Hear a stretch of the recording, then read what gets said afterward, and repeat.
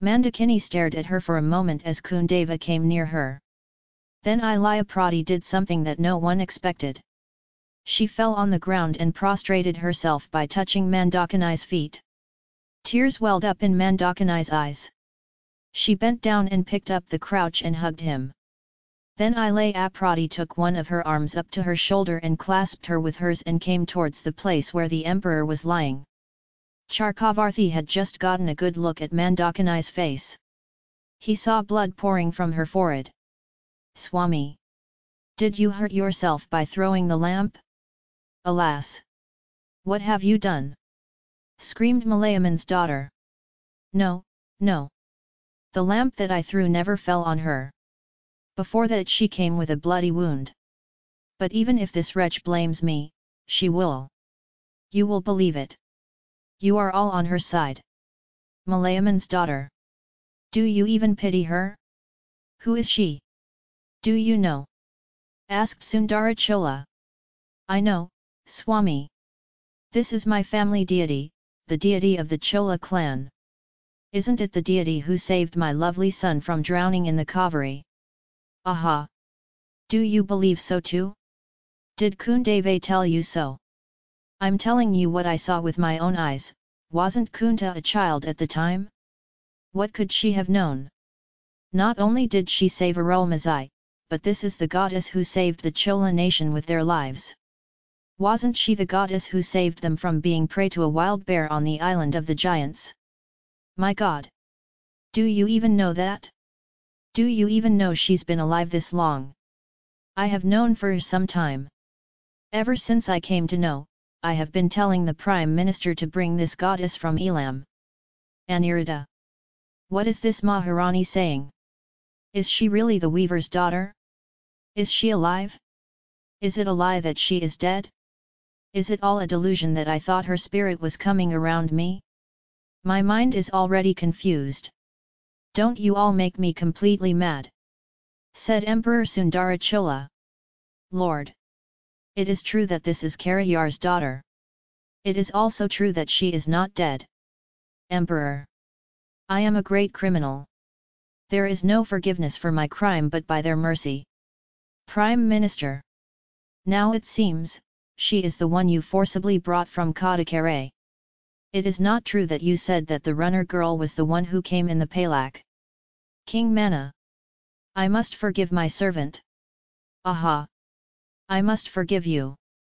It has never happened since the beginning of the world that a person who was supposed to be an emperor and a king has been deceived like me. Why should you do this without my knowledge? Why should you not have told me before?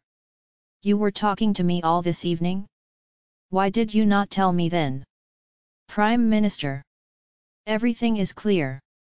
The detractors are right and you are all conspiring against me." Seeing him jump over the wall of Palyavur Palace Garden, my disciple also jumped over the wall. But this goddess was not caught. Tirumalai was captured by the men of Pavur. Emperor! I pray to forgive my disciple for the crime. Is this a crime to forgive? There is so much. Then tell me.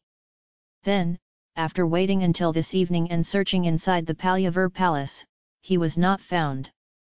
We were all talking about him in the next room when we were in tears a little while ago.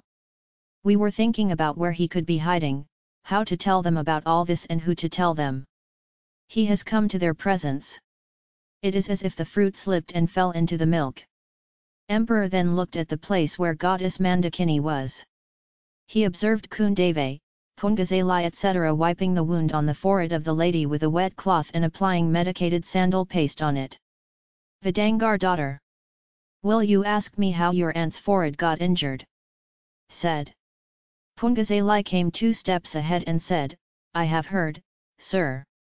But I do not understand the reason auntie is telling me." "What's she saying?" "She's saying the injury was caused by me throwing the lamp." "No, no. He says he got hurt by knocking over the hill. He says he didn't notice the bleeding." Sundarachola then did a very unusual thing. He laughed uproariously.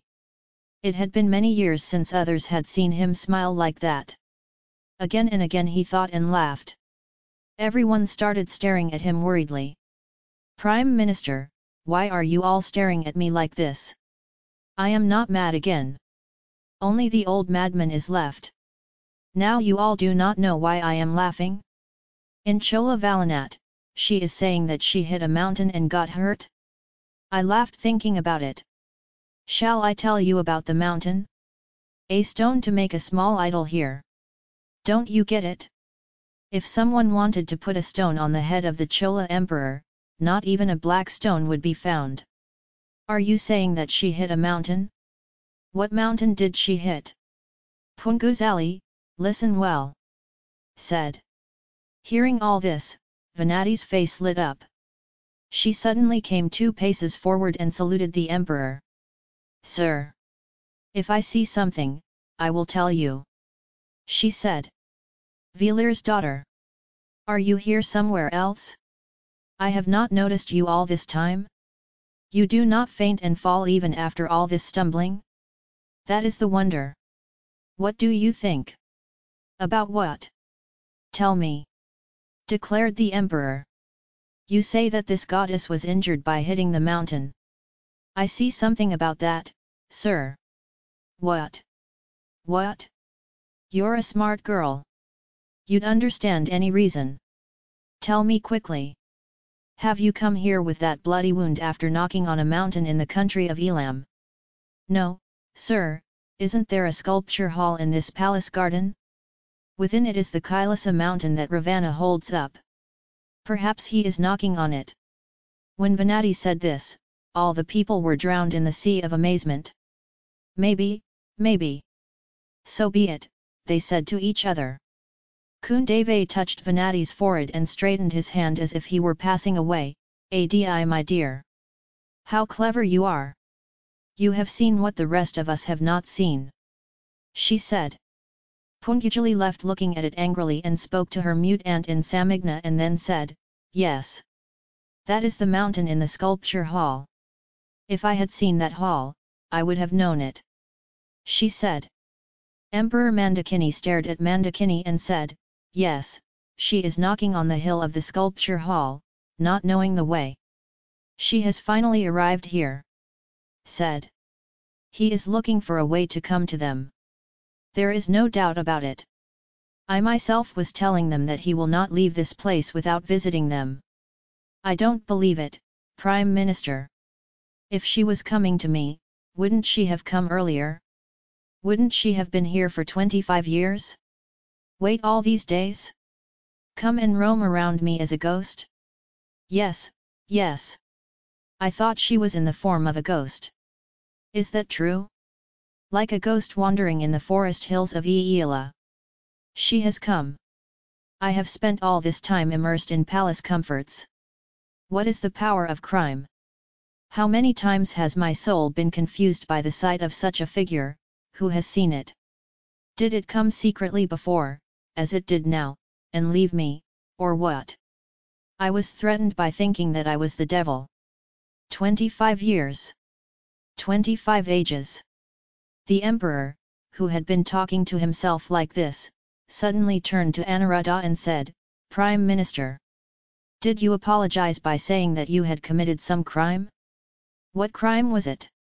He asked angrily. Anuradha said, Emperor. Is it dharma to ask the criminal himself about the crime? Said. Then, who do you ask? Yes, you don't have to ask anyone. It is written on your face. You came and said that she fell into the sea and died? That is a lie. You have been carrying out that lie for 25 years.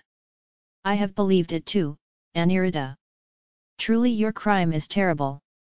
I am not the only one responsible for that, Emperor. The daughter of the Karayar clan is also responsible. It is true that he fell into the sea. Then he was reborn. He made a promise not to tell them that he was alive. He said that if he did not give the promise, he would leave his life again. Ask him and find out for yourself if all this is true. You can. There's no need to ask. So be it. But there's nothing wrong with me saying you're all conspiring against me, isn't there? Said Sundara Kalar. There is no forgiveness for the crime I have committed, I do not ask for forgiveness.